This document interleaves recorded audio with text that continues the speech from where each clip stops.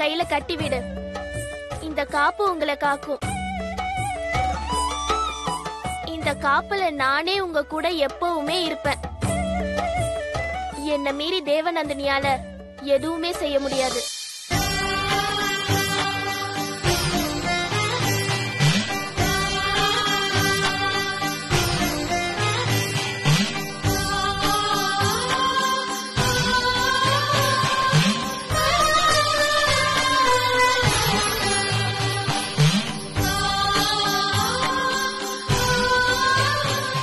காப்பு கயிறு உன் கையில இருக்கிற வர அந்த தேவநந்தினியால உங்களை நெருங்கவே முடியாது. ரொம்ப சந்தோஷமா, ரொம்ப சந்தோஷம்.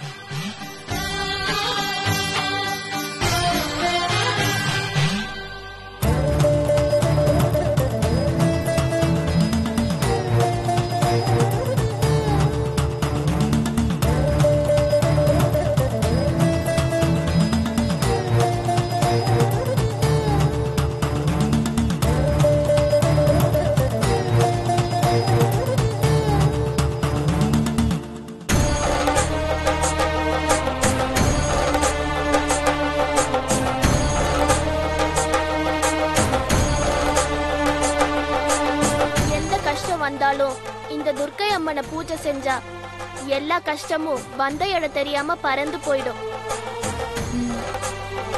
4 வார வெள்ளிக்கிழமை இந்த அம்மனுக்கு உச்சிக்கால பூஜை செஞ்சுட்டு வா. உன் கஷ்டம் எல்லாம் தீரும். நிச்சயம் செய்யறேம்மா, நிச்சயம் செய்யறேன். பூஜை முடிஞ்சதும் 2 சுமங்கலிகளுக்கு பூவும் தாலி சரடும் வளையலும் கொடுத்து அவங்க ஆசிர்வாதத்தை வாங்கிக்கோ.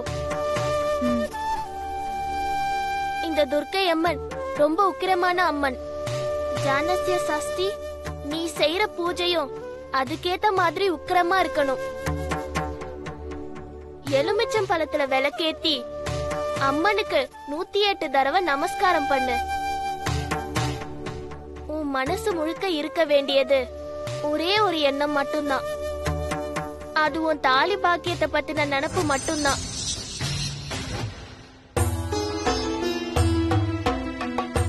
பூஜை அன்னைக்கு முழுக்க அன்ன ஆகாரம் இல்லாம இருந்து உச்சி காலத்துல இந்த பூஜையை நீ செய்யணும். உன் மனசு அலப்பாயவே கூடாது. பூஜைக்கு மனசாலையும் நிஜமாவோ எந்த தடங்களும் வரக்கூடாது. இப்படி செஞ்சன்னா உன் தாலிய அந்த அம்மன் காப்பாத்துவா. உன்னை நம்பி இங்க வந்தது வீண் போகல தாயி. எங்களை நீ காப்பாத்திட்டமா, காப்பாத்திட்ட. என்னை நம்பி வந்தவங்க யாரும் இதுவரை ஏமாந்ததா சரித்திரமே இல்ல. எல்லாம் நல்லபடியா நடக்கும். போயிட்டு வாங்க.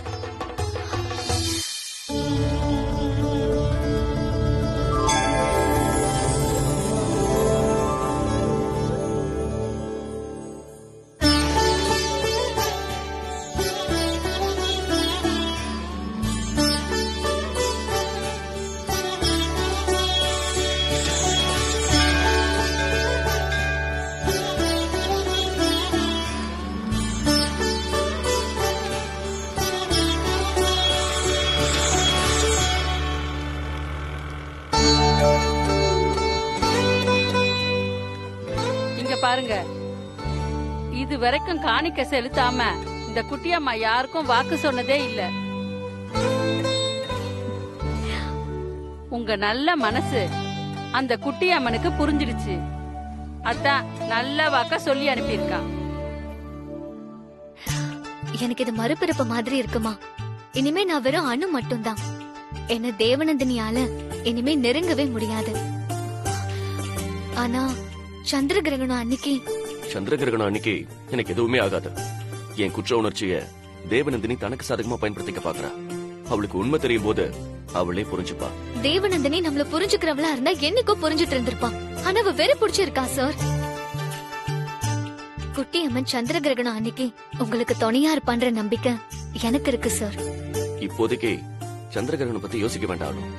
அது வரும்போது வரட்டும், அப்ப பாத்துக்கலாம்.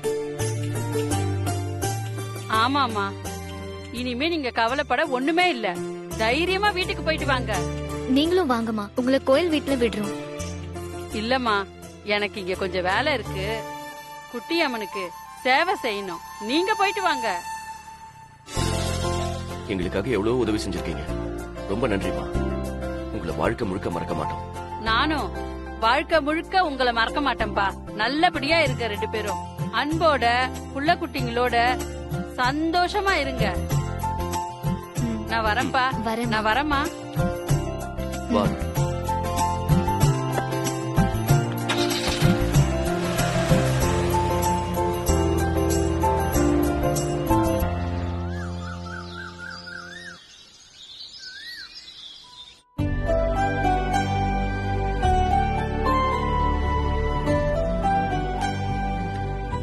சந்திரா. அம்மா, என்னம்மா அப்படி பாத்துட்டு இருக்கீங்க? ஏதாவது முக்கியமான விஷயமா? சொல்லியிருந்தா நானே உங்களை பார்க்க வந்திருப்பேனே. உங்ககிட்ட கொஞ்சம் பேசணும். உட்காருங்கம்மா. சொல்லுங்கம்மா. மான்சி இங்க திடீர்னு கிளம்பி போனா? அது ஏதோ கெட் டுகெதர்னு சொன்ன ஃப்ரெண்ட்ஸ் கூட அங்கதான் போயிருக்கா. வரதுக்கு லேட் ஆகும்னு சொன்னாமா? என்ன விஷயமா? இப்ப நான் சொல்ல போறத அவ கேட்டிருந்தா ரொம்ப சந்தோஷப்பட்டிருப்பா. என்ன விஷயமா அது? சந்திரா, உனக்கே தெரியும் சூர்யாவுக்கு கல்யாணம் ஆன நாள்ல இருந்து எவ்வளவு கஷ்டம்னு. ஒரு ப்ராப்ளத்தை சரி பண்ணா அடுத்த ப்ராப்ளம் ரெடியா நிக்குது. ஆமாமா, ஏதோ அண்ணனா இருக்க போய் இதெல்லாம் சமாளிக்கிறாரு. இதே இன்னொருத்தரா இருந்தாருன்னு வச்சுக்கோங்களேன், இந்த வாழ்க்கையை வேணான்னு ஓடி போயிருப்பாரு. இப்ப சூர்யா இருக்கிற சிச்சுவேஷன்ல நாம தான் அவன் கூட துணையா நிக்கணும். இது நம்ம கடமை சந்திரா. ஏன்னா அவன் தனக்குன்னு ஒரு நிமிஷம் கூட யோசிச்சதில்ல. எப்பவும் இந்த குடும்பத்தை பத்தியே யோசிக்கிறான். 100% ட்ரூமா. அண்ணையும் பாத்தீங்களா அண்ணனுக்காக எவ்வளவு கஷ்டப்படுறாங்கன்னு. அவங்க 2 பேரும் நிம்மதியா சந்தோஷமா இருக்கத்தான் நான் இந்த முடிவு எடுத்திருக்கேன். இந்த தடவை வீட்டுக்கு வந்ததுக்கு அப்புறம் சூர்யா வீட்ல கம்ப்ளீட்டா ரெஸ்ட் எடுக்கட்டும். ஆபீஸ் பிசினஸ்ன்னு எதுவுமே வேண்டாம். எல்லாத்தையும் நீ பாத்துக்க. சூர்யா வேற எதை பத்தியும் யோசிக்காம அனு கூட நிம்மதியா இருக்கட்டும்.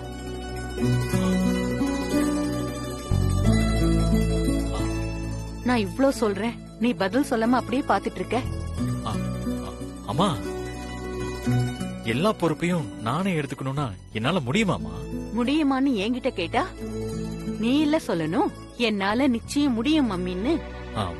அம்மா, பிசினஸ்ல அண்ணன் பெஞ்ச் மார்க் செட் பண்ணிட்டாருமா. இங்க பாருங்களேன், அவரை மாதிரிலாம் சான்ஸே இல்ல. இல்லம்மா, இது சரி வராது. அண்ணனே எல்லாத்தையும் பாத்துக்கிட்டோம். வேணும்னா அண்ணனை பெருசா பிசினஸ்ல இன்வால்வ் ஆகாம இருக்க சொல்லுங்க. மொத்த எல்லா ரெஸ்பான்சிபிலிட்டிஸும் நானே பாத்துக்கணும்னா பிசினஸ்ல லாஸ் வந்துருமா? அப்படியெல்லாம் ஒண்ணும் வராது. மீரா இருக்கா, பங்கஜ் இருக்கான், நீ இருக்க, அப்புறம் எப்படிப்பா லாஸ் வரும்? அப்படியே வந்தாலும் அப்புறம் பாத்துக்கலாம். இப்ப தேவை சூர்யாவுக்கு கம்ப்ளீட் ரெஸ்ட். அதுக்கு தான் சொல்றேன், பிசினஸ் பிசினஸ்ன்னு சூர்யா இந்த குடும்பத்துக்காக ஓடி ஓடி உழைச்சது போதும். கொஞ்சம் பிரேக் எடுத்துக்கிட்டோம்.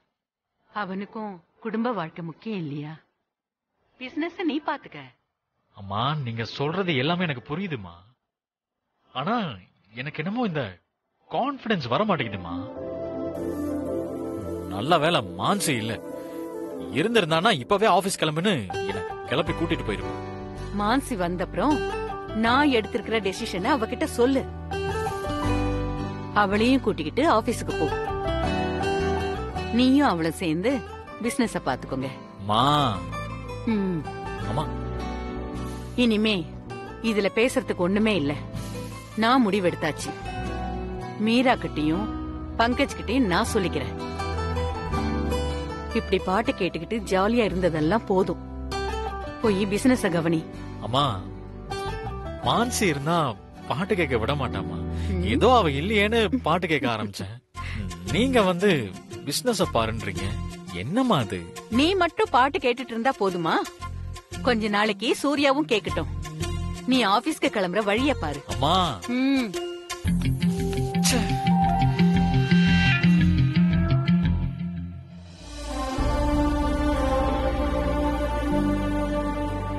பங்கஜ், எதுக்கு திடீர்னு சாரதாமா வர சொல்லிருப்பாங்க? தெரியல மீராஜி.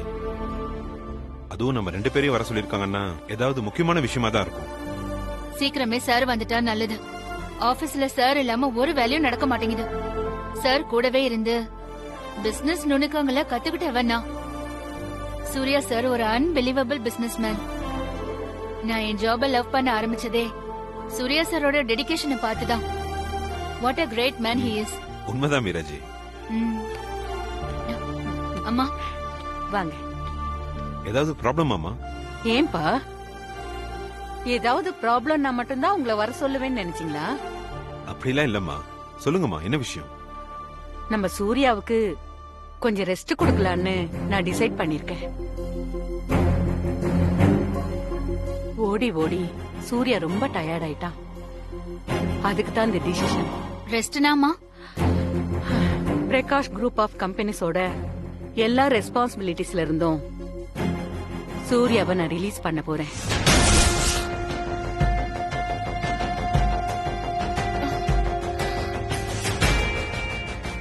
என்னம்மா, என்ன சொல்றீங்க? இனிமே பிரகாஷ் குரூப் ஆஃப் கம்பெனிஸ முழுக்க முழுக்க மேனேஜ் பண்ண போறது சந்திரா தான்.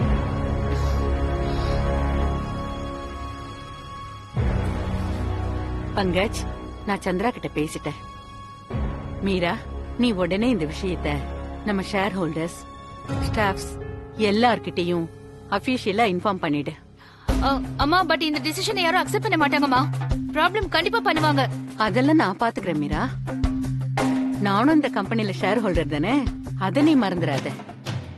ரொம்ப கொஸ்டின் பண்ணாங்கன்னா ஒரு மீட்டிங்க்கு அரேஞ்ச் பண்ணு. நானே வந்து அவங்க கிட்ட பேசிக்கிறேன். I know how to handle them. ஓகேமா. என்ன பங்கஜ், நீ ஒண்ணுமே சொல்லல? அம்மா, நீங்க எது செஞ்சாலும் அது சூர்யா சாரோட நல்லதுக்கு தான் எனக்கு தெரியுமா. ஆனா அம்மா. Anything else, Meera? நத்திங்மா. பை. அம்மா, வரேம்மா.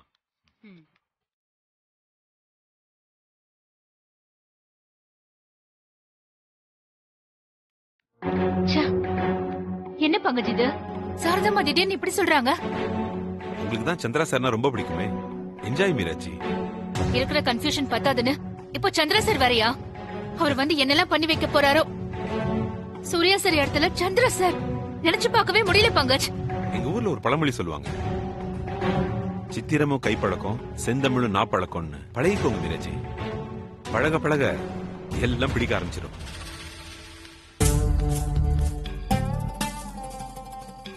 சூர்யா சாருக்கு பதிலா சந்திரா சாரா? இது என்ன மெகா சீரியலா? அவருக்கு பதில் இவர்னு போட. ஒரு நாள் 2 நாள்னா தலையெழுத்துன்னு சகிச்சுக்கலாம். இதெல்லாம் நோ சான்ஸ்.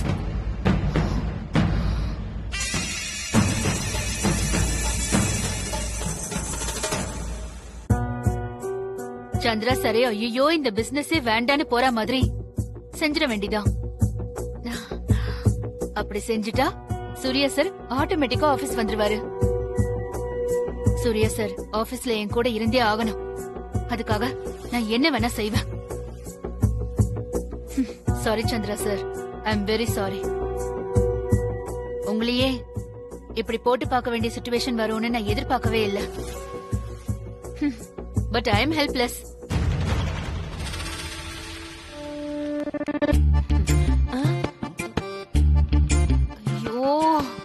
ஐயோ, இவ ஏன் சுப்பு வாசல்லே நிக்கிறா? வாய வச்சுக்கிட்டு சும்மாவே இருக்க மாட்டாளே. நம்மள பார்த்ததும் அணுவ பத்தி பேசி ஏதாவது வம்பிழ்பாளே. எதுக்கு இந்த ஏழ்ற? சுப்பு, நம்ம போயிட்டு அப்புறமா வரலாமா? இவங்களுக்கு பயந்து நாம ஏன் போனோம்? நம்ம பொண்ணு வீட்டுக்கு வந்திருக்கோம். வா, நான் பாத்துக்கிறேன். இவ ஏன் சுப்பு எப்பவுமே இங்கே இருக்கா? இவளுக்கு ஆபீஸ்ல வேலையே இல்லையா? அத பத்தி நமக்கு என்ன கவலை? வா.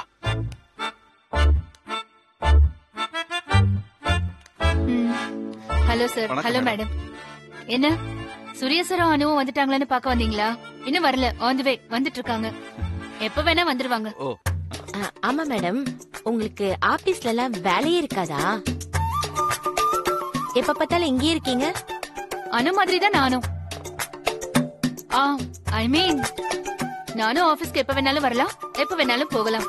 போன்லயே எல்லாத்தையும் நான் மேனேஜ் பண்ணிடுவேன். சூர்யா சார் எனக்கும் அவ்வளவு ஃப்ரீடம் கொடுத்திருக்காரு. நீங்க 2 பேரும் எப்பவுமே வெளிப்படையா பேசுறவங்க. அதனாலதான் எனக்கு உங்க 2 பேரையும் ரொம்ப பிடிக்கும். அப்படியா? என்ன அப்படியான்னு கேட்டுட்டீங்க? நான் உங்ககிட்ட அப்பப்போ சில முக்கியமான விஷயங்களை அப்டேட் பண்ணிருக்கேன். அதெல்லாம் உங்களுக்கு பிடிக்காத விஷயமா இருந்தாலும் அத நான் சொல்லலனா அதெல்லாம் உங்களுக்கு தெரிஞ்சிருக்குமான்னு நீங்களே கொஞ்சம் யோசிச்சு பாருங்க. வாஸ்தவம் தாங்க. சரி, இப்போ இன்னொரு விஷயம் சொல்றேன். இங்க என்னெல்லாமோ மர்மமா நடக்குது சார். மர்மமாவா? ஆமா, இப்பதான் சாரதாமா ஒரு முக்கியமான விஷயத்த என்கிட்ட சொன்னாங்க. உங்ககிட்ட அதை சொல்ல வேண்டியது கடமைன்னு நினைச்சிட்டு வெளியில வரேன். நீங்க 2 பேரும் வந்துட்டீங்க. என்ன விஷயம் மேடம்? சொல்றேன். ஆனா நான் சொன்னதா காட்டிக்காதீங்க. சூர்யா சரையும் உங்க பொண்ணையும் ஒதுக்கி வைக்கணும்னு இந்த வீட்ல முடிவு பண்ணிட்டாங்க போல. ஒதுக்கி வைக்கணும்னா? என்னது? என்ன சொல்றீங்க மேடம்? ஒதுக்கி வைக்கிறதுனா எப்படி? சார், பிரகாஷ் குரூப் ஆஃப் கம்பெனிஸ்னா உங்களுக்கு சட்டுன்னு யார் ஞாபகம் வரும்? சூர்யா சார் தான். சூர்யா சார் தானே? அப்படிப்பட்ட சூர்யா சார் பிசினஸ்ல இருந்து மொத்தமா ஒதுக்கி வச்சுட்டு எல்லா ரெஸ்பான்சிபிலிட்டியையும் சந்திரா சார் கிட்ட கொடுக்க போறாங்களாம். இத சாரதாமாவே என்கிட்ட சொன்னாங்க. இவ்வளவுதானா? நான் கூட என்னமோ ஏதோன்னு நினைச்சிட்டேன். சூர்யா சார் வீட்ல சந்தோஷமா இருந்தா அது நல்லது தானே. அதுக்குதான் சாரதாமா இந்த முடிவு எடுத்திருப்பாங்க. இதுக்குதான் உங்களை வெள்ளந்தின்னு சொன்னேன். வீட்லயே இருந்தா யாரு சூர்யா சார மதிப்பா? உலகம் முழுக்க சுத்துற ஒரு பிசினஸ் கிங்க வீட்டுக்குள்ளேயே கட்டி போட்டா அவருக்கு என்ன மரியாதை இருக்கும்? ஆமா இல்ல புஷ்பா, நீ நினைக்கிற மாதிரி இது சின்ன விஷயம் இல்ல, யோசிக்க வேண்டிய விஷயம். அனு கூட இனிமே தேவநந்தினி ஃபேப்ரிக்ஸோட ஹெட் எல்லாம் கிடையாது. அதெல்லாம் மான்சி மேடமே பாத்துப்பாங்கன்னு நினைக்கிறேன். அனு வீட்ல தினமும் கீரை கூட்டும் ரசமும் வச்சுக்கிட்டு இங்கே இருக்க வேண்டிதான். அவ அனுதான் நல்லா சமைப்பாளே. ஐ திங்க் மான்சி மேடம் தான் பக்காவா பிளான் பண்ணி இத சாரதாமா வாயாலேயே சொல்ல வச்சிருக்காங்கன்னு நான் நினைக்கிறேன். அதான் இந்த விஷயம் நடக்கும்போது நாம இங்க இருக்க கூடாதுன்னு ஃப்ரெண்ட்ஸ் கெட் டுகெதர்னு சொல்லிட்டு எங்கேயோ கிளம்பி போயிட்டாங்க. இல்ல மீரா மேடம், எனக்கு ஒண்ணும் புரியல. மாப்பிள்ளை இல்லாத நேரத்துல சாரதாம்மா எப்படி இந்த மாதிரி ஒரு முடிவை எடுக்கலாம்? சுப்பு, இதெல்லாம் பெரிய இடத்து சமாச்சாரம். இதுல நம்ம ஒண்ணும் பேசிக்க வேணாம். சூர்யா சார் வந்து அவர் பாத்துக்கிட்டோம். மாப்பிள்ளை வந்து இத பத்தி பேசுறதுக்குள்ள விஷயம் கைமீறி போயிடுச்சுன்னா? சாரதாம்மா எப்படியும் சூர்யா சாருக்கு நல்லது தானே பண்ணுவாங்க சுப்பு. நானும் இல்லன்னு சொல்லியே, ஆனா அவங்களே எதிர்பார்க்காத அளவு இதுல ஏதாவது தப்பா நடந்துருச்சுன்னா அப்புறம் இதை சரி பண்ண முடியாது. இந்த பாரு புஷ்பா, இப்பே போய் நாம அவங்க கிட்ட என்ன ஏதுன்னு பேசி இதுக்கு ஒரு முடிவு எடுத்துட வேண்டியதான். வா வரேன் மேடம்.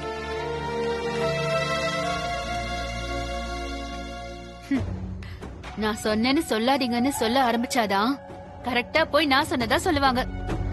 ஏன் இவங்க கிட்ட சொன்னேன்னு சாரதாமா என்கிட்ட கேட்டா, அனுவும் நம்ம ஆபீஸ் ஸ்டாஃப்ங்கிறதுனால இவங்க கிட்ட கேஷுவலா சொன்னேன்.